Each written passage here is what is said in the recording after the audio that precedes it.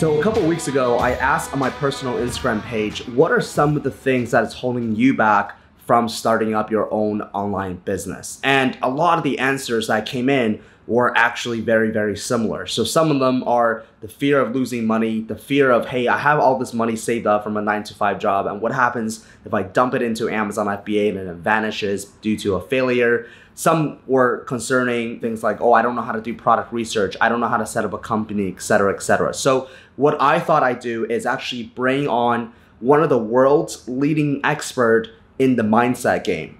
His name is Elliot Roe, and he actually works with people that are in the top 10 in the world of their professions and helping them to achieve the #1 spot. Some of the people that he has worked with are UFC fighters, Olympians, professional poker players, business titans, and he has a really, really interesting approach when it comes to fixing people's mindset. Because when you are in the number 10 of the world, it's not so much about strategic and tactical things anymore, because those are not the things that are going to provide you that edge. What is going to provide you the edge over your competition is all up here, all in the mindset. So I brought him on to do an exclusive interview with my students live and ultimately helping them to break through their mindset of, hey, what happens if I fail? What if I do this and then do that? It's scary. It's my first business, so on and so forth. So he brings a really, really interesting perspective. Doesn't matter if you're a brand new Amazon seller or someone who's already selling or someone who wants to go from 7 to 8 figures. I really, really think you will enjoy this episode of the interview with Elliot Roe. So sit back, relax, and enjoy this episode. Hey, Elliot, how's it going? Yeah, I'm good. How's life? Life is great, man. Life is great. What about you? Yeah, another good day. Where are you at right now? Salt Lake City. Is that where you live? Yeah, living in Salt Lake. So up in the mountains, it's not too bad. Nice. That's awesome. I know you guys are, it's a big ski town. Yeah, it's great. Park City's awesome for it. Maybe I'll pop by this winter with Tony or something. And you'll love it. It's really, really good. That's awesome. Cool. So I guess we can just get started. We'll jump into it. So we have about 26 people on the call right now.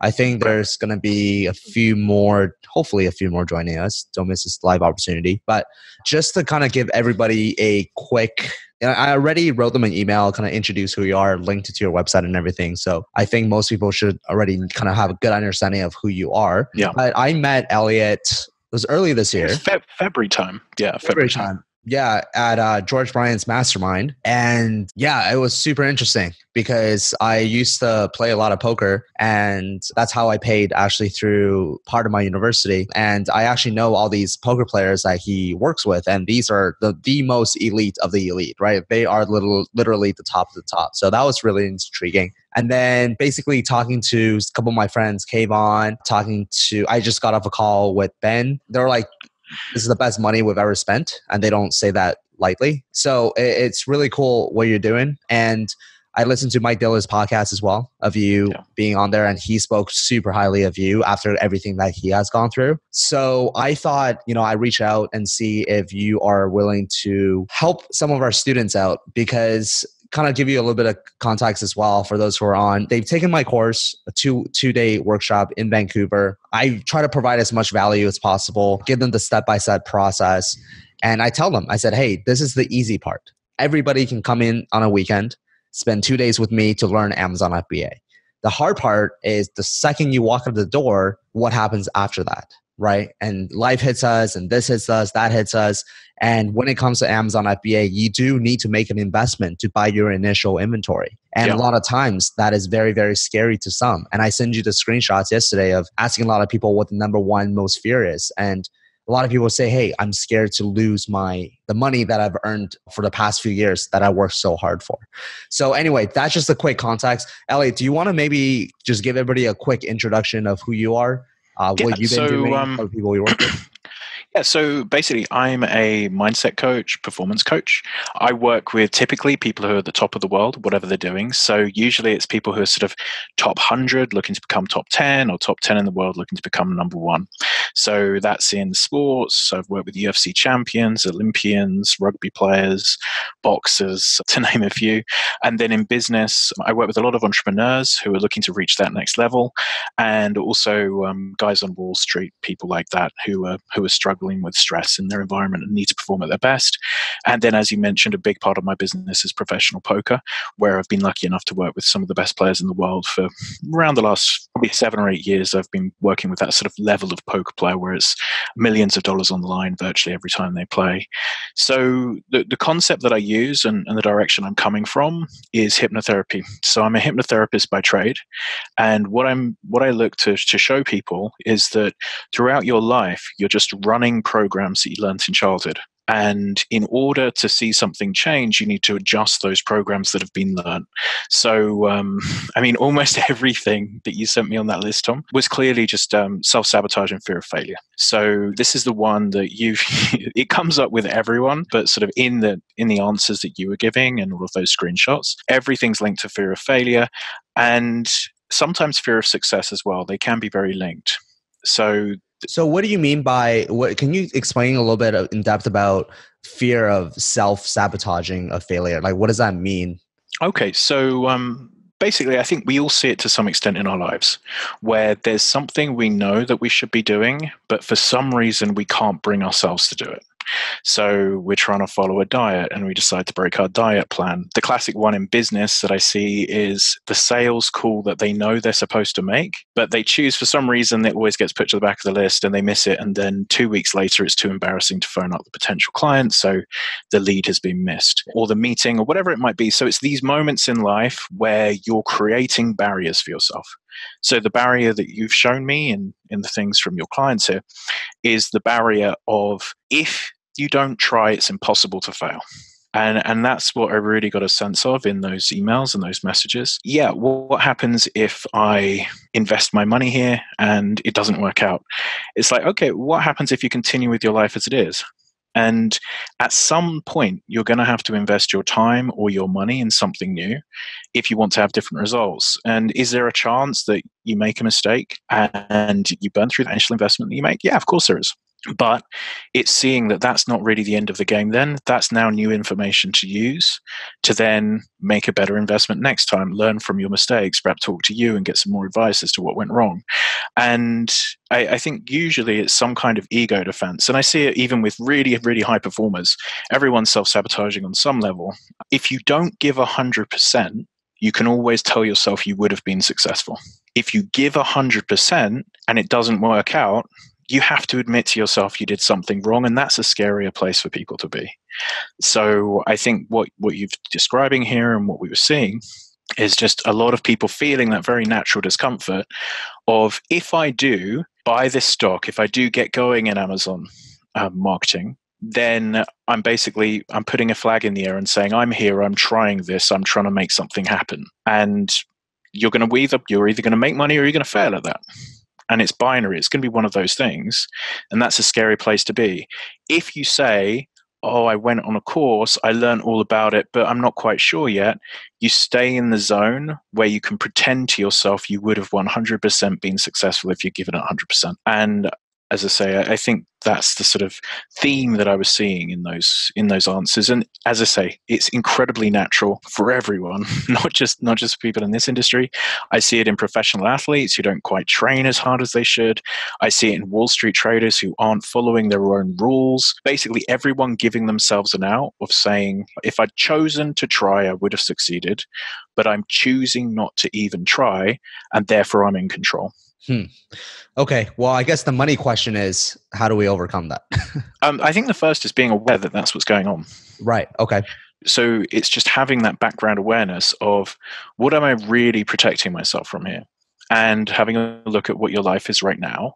And if you're happy with your life in your 9 to 5, or if you're not. And if you're completely content and you're happy and you've got savings and you don't want to take that risk, then maybe it was an interesting weekend course for you. You understand a bit more about Amazon marketing and you're not going to go in that direction. But if you're not happy in your current employment, there is going to have to be a risk of time or risk of money to change that situation. And it's time to sort of step back from the ego side of it, of saying, what if I fail? What if it doesn't work out? To going, I'm going to accept that there is a chance. It's always just, some percentage of the time there's going to be success and some percentage is going to be failure. And you're willing to take that risk.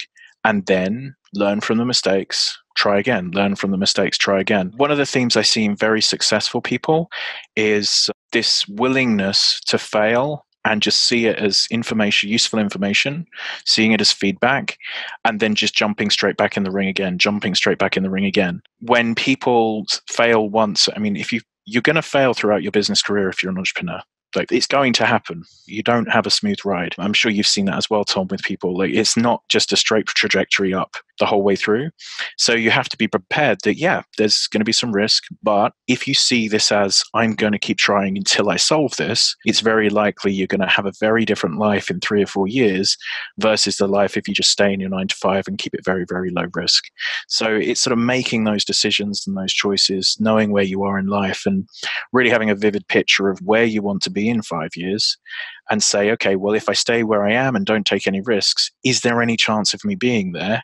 And in most cases, I would say there probably isn't, in the way that wages normally increase in a normal job. Right. And one of the things that I've learned from listening to a lot of podcasts that you were featured on and whatnot, is that what you said at the initially, it says, all of our experiences right now serving us as adults all can be tied back to when we were a child. You said between the age of 3 to 6, I believe? That's typically where the sort of the initial sensitizing event comes in. And then we have other events we call secondary sensitizing events that then happen from that age up to about 15 years old. And then as you become an adult, the events have to be far more traumatic to have that issue. And that's where you see things like PTSD. So if something incredibly traumatic happens, then there's something else that can shift the way that you view the world. But as a sort of 3 to 7, usually, very subtle things can impact the way that you're working within the world. And then as you get older, it has to be more and more extreme as it goes through. Got it. And one thing I also want to bring this up is when I first heard the word hypnosis, I thought you're going to have a little clock in front of me. Yeah, a little watch making me a call. Can you just tell people like it's not that and what it actually is? Yeah. So stage hypnotherapy doesn't do us any favors in this part of the industry. So stage hypnotherapy is a show. It's done to look good, and very few people can be successfully hypnotized in that way. It's a lot of social pressure and things that make those shows work. The work that I do is hypnotherapy. So the best way of describing it is if anyone's done meditation in the past. So if you've listened to Headspace or any of the other apps, it's like a guided meditation, but it's meditation with a purpose. So as you get to that very relaxed state, instead of sort of just allowing your mind to drift and then focusing on your breath as it does, which is with a meditation, you're sort of looking to notice when your mind wanders and then bring it back into focus. You're actually looking to use that same state to focus in on a specific area or a specific issue. So let's say it's anxiety, or in this case, fear of failure, self-sabotage, whatever it might be. And then as we explore those areas within the hypnotherapy, it brings up memories from the past in a way that they wouldn't be brought up in a normal conversation. So people start talking about things that happened to them when they were in their childhood, early teens, that they didn't necessarily remember before the session, but they're coming up and they talk about them in quite a lot of detail. And you usually start to see these really obvious narratives as to why someone might be sabotaging in that way. So a classic one around money is we start talking about why there's this fear of investing and this fear of creating a business or whatever it might be. And they'll start talking about their parents not liking rich people and saying that rich people don't deserve the money, or that they're greedy, or whatever it might be, any labels that they were listening to in childhood. And as a child, that then seeps in and it creates some level of fear that they won't be accepted if they become financially successful. So then these sort of become, they end up with this level of what will be an acceptable amount of wealth for them. And, I've spoken to people where that's 50,000 in the bank, where that's 100,000. Some people it's 1 million, some people it's more. But there's very often some level that they believe is acceptable for them to be allowed to have. And we need to work through that so that it's unlocked, because obviously you can imagine that if you've got a very low set thermostat for that, then you're going to keep dragging yourself back to that level time and time again. And anytime an opportunity comes up that can change that, you'll find excuses and reasons to self-sabotage yourself. So we work through those memories, we work through those emotions. So in that instance, we'd look at it from the outside and we'd say, okay, if you were an adult watching this meal with your parents and that young child, what does it look like to you? And you would say, probably, there are a couple of adults there who are jealous that they haven't been that financially successful. And they're trying to explain to their child why they don't have their swimming pool that the child's friend does. So they're putting down the friend's parents to make them feel better and try and make the child feel better that they're coming from a poorer family. So, and then as you start to see the logic, as you start to unwind all of it, it becomes, oh, this was my parents just trying to make themselves feel more comfortable, rather than this is true that all rich people are bad, or whatever narrative that was created. And as you overcome that, coming out of the session, suddenly the money doesn't seem quite so scary and you can deal with it in a different way. And as I say, it's the same if it's an anxiety or anger issues, like all of these things just learn. In my own case, I had a fear of flying. I became a hypnotherapist because a hypnotherapist cured my fear of flying. And it was that as a young child, I'd been told about a plane crash, that there was some potential my granddad would have been in the plane. That made me believe that flying was really dangerous. The truth of it was something you probably shouldn't have told a 3-year-old. And once I'd sort of resolved this and worked through it and released the emotion, flying wasn't scary anymore because it became rational. But until that point, it was really quite, I would put off trips and things like that because I didn't want to get on the plane. It changed my life. And because it changed my life, I jumped into this industry, and then it changed my life again, taking my path in a completely different direction. I actually want to talk to you about that because I heard that in Mike Dilla's podcast of you sharing that story. I actually hate flying. Okay. Yeah. I absolutely hate flying. I'm getting better, noticeably a lot better, but exactly what you said, right? You will go on vacation, and days before the vacation, you will think about flying. When you get to that destination, you think about coming back. You're getting on the plane on the way. Yeah, I know exactly. I know exactly what you're talking about. But for me, I'm only scared of flying when I get on the plane. And then once the air stewardess comes out with the tray and everything, I'm like completely fine, and landing is fine. It's just taking off that's like really scary. I started sitting actually close to the aisle now that I'm not on the window seats anymore, so I can look outside, and that's been better. And that reduces the stress. I mean, and that might tell you it's partially a control issue. Because by you having the control of choosing your seat and saying, well, I feel better if I'm in this position, you're feeling like you're taking more control over the process. So another one with fear of flying is it's quite often just control. One of the questions I always ask people who have an issue with flying is, would you feel safer if it was you flying the plane? And I'll be honest, in the past, I would have always said, yeah, I'd feel quite comfortable. If it was me in the seat, yeah, that's fine. I don't know how to fly a plane. But I would feel more comfortable if I was up the front with the pilot. And I think it's this, a lot of people with control issues end up with struggling with things like flying. So. Yeah. And even like when I like driving, like I want to be the driver. I don't want anybody else to drive. That's me. Like I'm driving the car. Even if it's not my car, I'll be like, I'll always offer. I'd be like, hey, you mind? Hey, I can drive your car. Can I test it? Yeah, can I? What do you mean you want to drive my car? I'm thinking of buying one of these. Yeah, exactly. So yeah, but I'm trying to think if it's, I guess like we got to do deeper work in order to find if it's a childhood thing or a. I mean, it'll be a collection of things. There'll either be traumatic incidents. Like I've had some people where they've been in a plane and the engine's blown up. And since that point, they've had a fear of flying. It's quite clear where that came from. But usually with control issues, there are other things that end up popping up within a session. And it's the sort of thing we can't really do right now. But if we were working on that, you would notice these themes start to show, and then you work through those themes, and it just becomes easier than it was before. Understood. So we talked about this already in terms of being aware, in terms of saying, hey, it's a lot. And that makes a lot of sense, right? And for those who just joined, there's 53 of us in this room right now. But and again, you guys are all my local students here in Vancouver. We have Elliot, mental coach that works with literally the top of the top 10. What you said perfectly is, hey, I work with people that are number 10 in the world that are trying to get to number 1. Right. So that's the type of clients that he work with. So he brings a really, really amazing insight that not a lot of us are exposed to. So it's great that Elliot is sharing these things with us. And so you already told us, you said, hey, I don't want to do so I'm not Tom. Let's say I'm Jerry.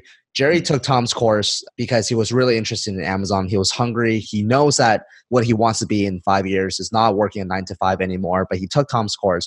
And after taking Tom's course, he feels really excited, really motivated, and he sees a whole new world of possibilities that open up to him. But for some reason, he's not allowing himself to launch his first product because self-sabotaging of failure or success. I don't want to prove to myself or other people that I might be wrong. That's pretty much what you're saying, correct? Yeah, generally. I mean, so for each individual, it'll be slightly different, but generally it will be once that trigger is pulled, you're either going to succeed in it or you're going to fail. Before you pull that trigger, you can tell all of your friends that you're going to go into this work and you're going to be rich and it's all going to work out and you're doing the training, but you don't actually have to test yourself and you don't actually find out. So you get a lot of the positive, oh, that sounds really interesting. Oh, you went on the course. That's really good. Like, so you get a lot of the positive reinforcement from everyone around you, but you don't actually have to take the step out of the plane and find out if that parachute's going to open or not. So this is a thing that, as I say, I think it holds a lot of people back because it goes from being something interesting to talk about to this is real life, it's real work, you're going to have to put in effort, there are going to be bad days, there are going to be products that don't work out, there are going to be products that do work out, and all of that is part of the life of an entrepreneur. And some people aren't quite ready for that, or they're, as I say, there are these sort of, I usually describe it as a feeling of an invisible force field holding you back from doing those things. And what I would say, as I recommend this technique a lot, really have a think about the feeling that's holding you back in those moments. So some people feel sick, some people feel a pressure in their chest, some people get headaches, some people, like I said, it's not even really describable. It just feels like a force field, like they just can't do this or just can't get themselves to the gym or whatever it might be. And then sit down and write down a list of the other times in your life you felt that way. So a classic example of this sort of self-sabotage, where it's not wanting to jump in and do the work, is being at school, being a clever kid in class, and not wanting to study for exams. So they don't want to study because they're going to do okay if they don't study. But if they're going to study, they're going to find out how well they'll really do versus everyone else. So they can sort of tell themselves that they're really clever because, hey, if I studied, I probably would have got the best grade. But I chose not to study. And in this case, it's, hey, if I launched a product, I'd probably be rich. But I've chosen not to launch a product, therefore I'm in control. And people aren't consciously aware of this. They're not thinking I'm choosing not to do it to be in control, but they're just following where their comfort zone is. And by following the comfort zone, they stay exactly where they are, but they've got a cool thing to talk about to their friends with zero risk other than whatever they've spent in terms of going to the course or learning around the subject. And the truth is, it's with almost anything, you can only get so much information until all that matters is experience. So there's only so much someone can learn before what they really need to do is it's like you can teach someone to swim on dry land, but the truth is they're going to have to get in the pool at some stage. They're not going to swim perfectly. They're going to have to get in the pool and decide that they want to be someone who can swim. And this is how it needs to be viewed with these sorts of businesses. If you want to get into this, there's no time like the present. Jump in, swim, see how you do, get the feedback, learn. And as I say, we've all got friends who talked about the business they're going to launch for 5 years, and they're never going to launch the business. And what you're describing just sounds very similar to me, to that sort of process. Yeah, for sure. So that's one of the things where I tell people at the end of my workshop, I say, hey, look, like it is going to take some time to launch your first product because you need to find the product, you need to source it from China, you need to get some samples, and sometimes people lose momentum. But what I want you to do today is I want you to just go on this website called AliExpress, buy just 10 units of anything that you want, get it to your house for $50. So that's not a financial risk at all, $50. And then send it into Amazon, create your first Amazon listing, take some photos on your iPhone. And these are all the things you can do for free. But at least you've kind of jumped into the pool with the system. And I would say if you have a look at the difference of successes from people who bothered to do that straight after your course and the people who don't, I would be sure that the people who've invested just $50 are massively more likely to then go on and turn that into a proper business. Because like you say, they've dipped their toes in the shallow end. They've sort of taken that first step. They've seen their name next to a listing on Amazon. They've answered potential questions that have come up from clients, and all of it. It's become tangible. It's become real.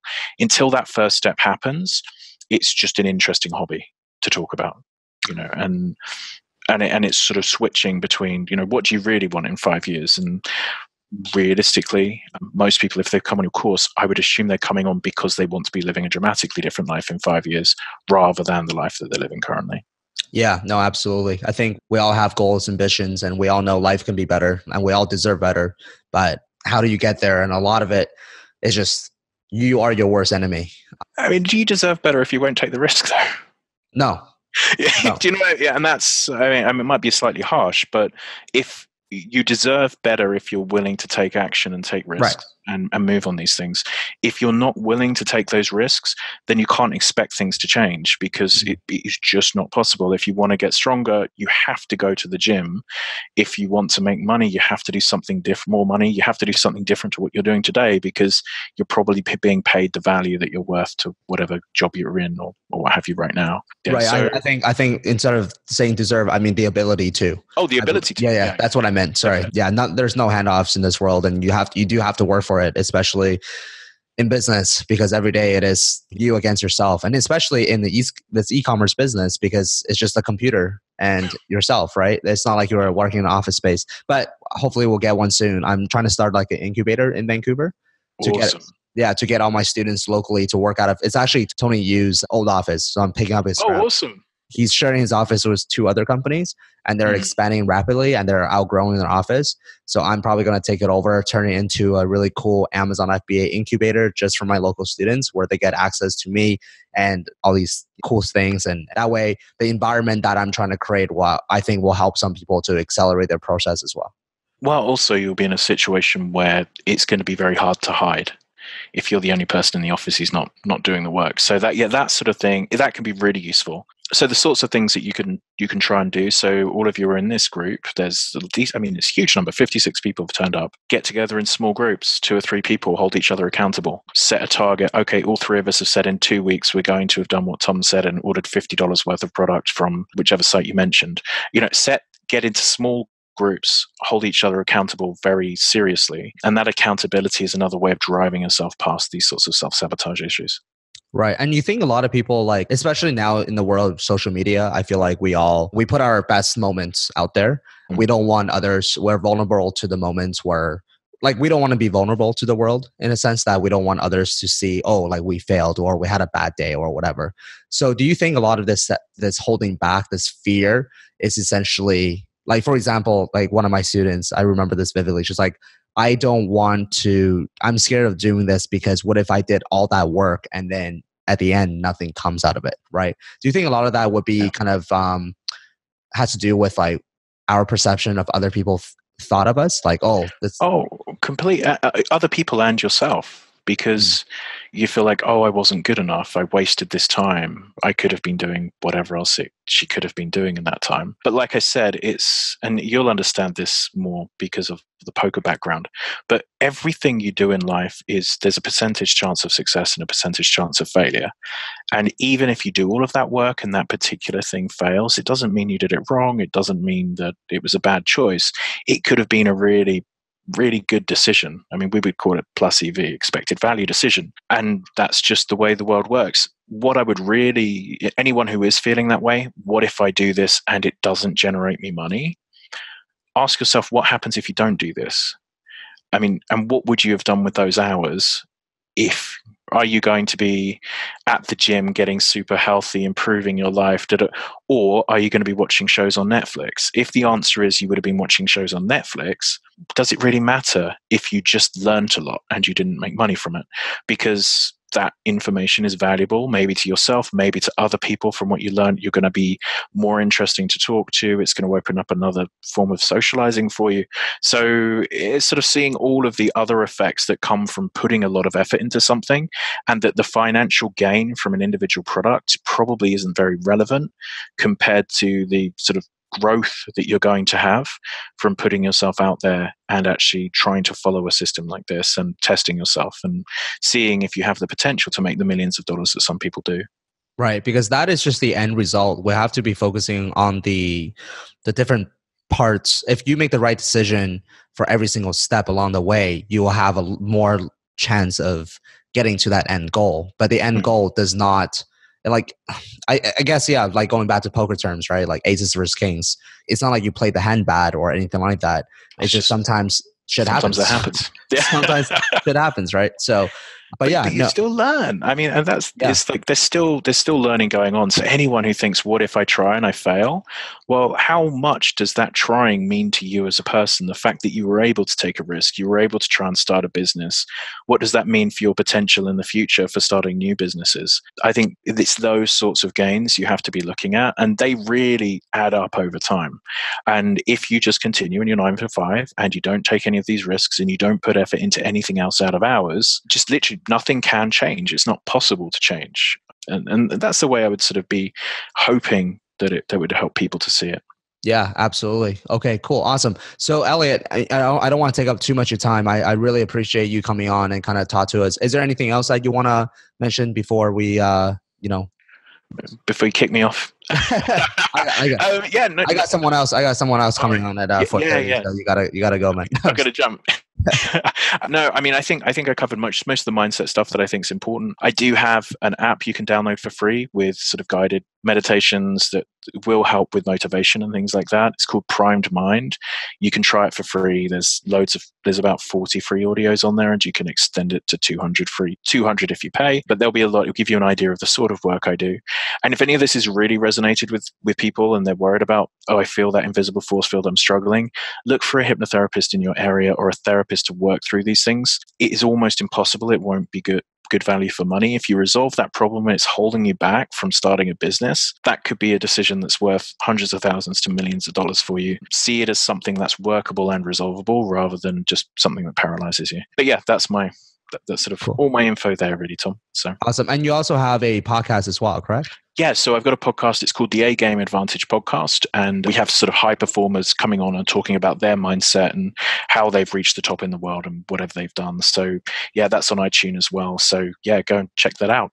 Awesome. So it's called the Primed Mind. Sorry, so the app on the iStore is called Primed Mind. Shall I stick it in chat? Actually, is that easier? There you go. Oh, I've lost you, Tom. I think you're on silent. Oh no, I'm here. Okay. Oh. Awesome. So, do you have time for a few questions? Yeah, it's no problem. Guys, who wants to ask Elliot a question?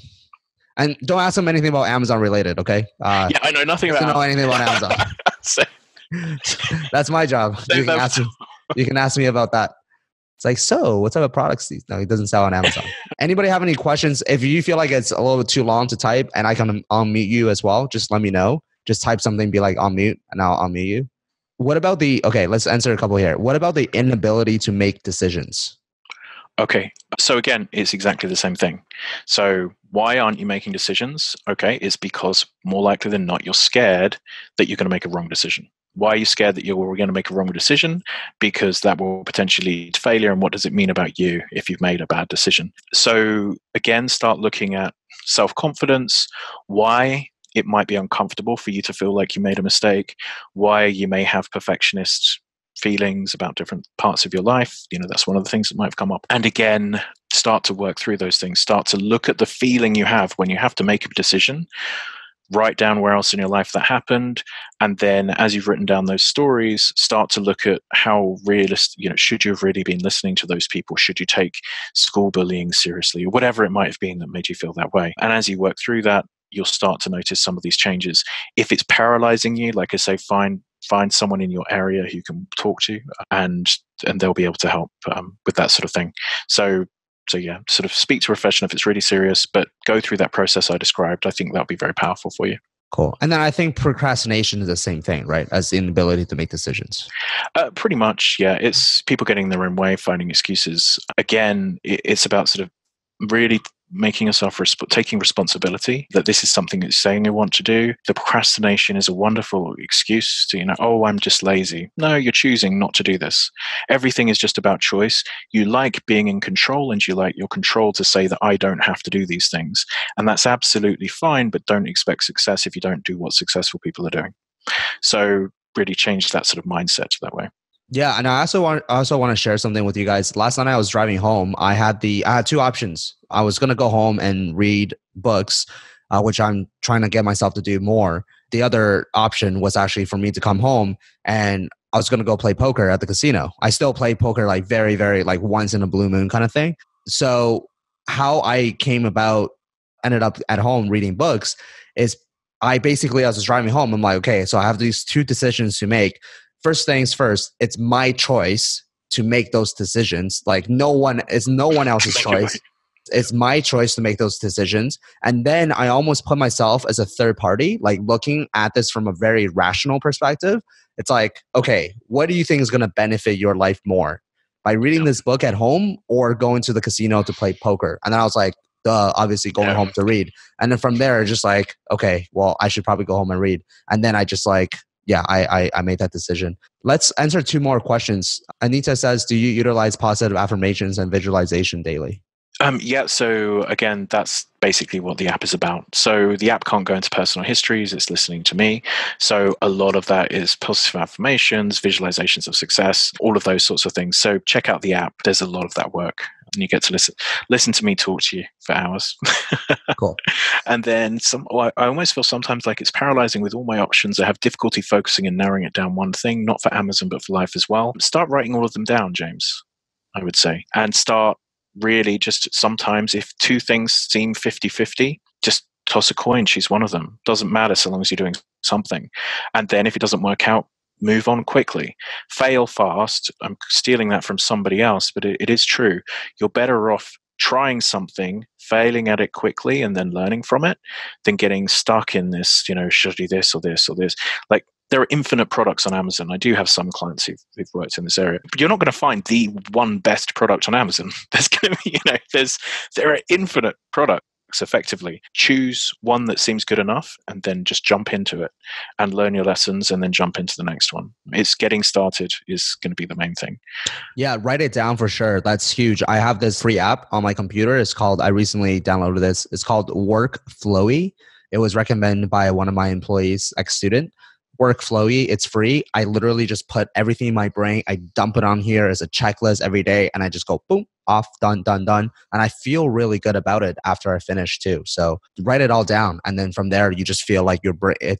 There's more room in your brain to actually make decisions instead of these things in your head that you're. Yeah. Anyway, just dump it all in, and then we'll just do one last question, and then that's yeah. So by Rick. Okay, so Rick. Hey, great hearing from you today. In your experience, do a lot of the clients you coach have more an internal locus of control in their life? I don't know if this is sort of before they work with me or after. The truth is, everyone's fighting their own battles, and everyone is just on it. When you say, do they have more, it's more than who. And the truth is that it's just whether you're battling to make your first 100,000, your first million, your first 10 million, your first 100 million, there's just at some stage a level of resistance comes up from everybody. And it's almost identical. The issues, the things I'm talking about, whether someone's one of the best in the world or if they're just starting out in business, they're going to be talking about how they were brought up by the parents, whether they felt loved by their mum and dad, how badly they were bullied at school, whether they failed in exams, how it felt when they got rejected the first time they asked a girl out or first time a guy dumped them if it was a female. These sorts of things. And they shape everybody. We just end up at different parts, in different places. And then at some stage, these things come up in one way or another. And then we have to resolve them to get that control in our life. So it's not like top performers all have everything in place. They're just fortunate enough that they've got enough control in those areas and obviously enough determination to do most of the right things. But even people who are top 10 in the world, often if I ask them, what's the guy who's number one doing that you're not doing? They'll give me a list. And I'll say, okay, well, how can you know that he's doing this stuff and you're not doing it if you say you want to be number one in the world? And as they start to see it that way, then things start to really change, because it's like, okay, if I know someone else is doing more, if I want to compete, if I want to be doing better, I have to be doing at least what they're doing. Otherwise, I've got to accept it's my choice not to do that, and I'm choosing to not be as successful. Got it. Awesome. Okay, well, I hope you guys really got a lot of value. This is obviously something that is very different than the stuff that I teach you in terms of tactical and strategic, but I truly believe that it's equally as important. Without the right mindset, you won't have a successful business. Without the right strategies or tactics, you won't have a successful business either. So the both are very, very intermingled and linked. So okay, I've got one last challenge for your people, Tom. Yeah. If you've come on here and sort of spent an hour listening to us, make it an absolute minimum that tonight you invest $50 and buy those products, because you've just invested an hour. So you may well invest $50 and start that process. Make that the absolute minimum. Next step is you'll dip your toes in the water. I think that it could be life-changing. So at a very minimum, if you finish this call, get on there, do the $50 and see how you feel after that point where it's suddenly become real rather than just imaginary for you. I love that challenge. And I have a screenshot of everybody who's attending this call. So I want you guys to, again, go on AliExpress, buy $50 worth of something, 1 product, 2 product, 10 products, get it shipped to your house, send it into Amazon. You got to print an effing SKU. You got to do the listing and everything. Take some photos. Again, this is not going to make you hundreds and thousands of hundreds of dollars, but this is going to get you dip your feet into the water for you to feel like, wow, this is what water feels like, instead of keep watching YouTube videos and, doing research. So do that. And then that's it. So guys, I really appreciate you coming on the show, Elliot. Actually, I do have a question for you after, just literally one quick question. Maybe I'll just message you on Instagram or something. That's probably okay, easier. Cool. Yeah, just drop me a line. Yeah, I will. And again, guys, check out Elliot's podcast. Is www.primedmind.com. It's free. If you like it, you can get the paid version. I'm going to do that myself as well today. And check out his podcast as well. And other than that, that's pretty much it. So thank you so much, Elliot, again, for joining us. Awesome. Cheers, guys. Hey, thank you so much for watching till the end of this video. Really hope you got a lot of value from this. And if you are interested in watching more, make sure you're subscribed to this channel. And if you've seen it till the end, give your boy a thumbs up and leave a comment in the comment section down below. And I will see you in the next video.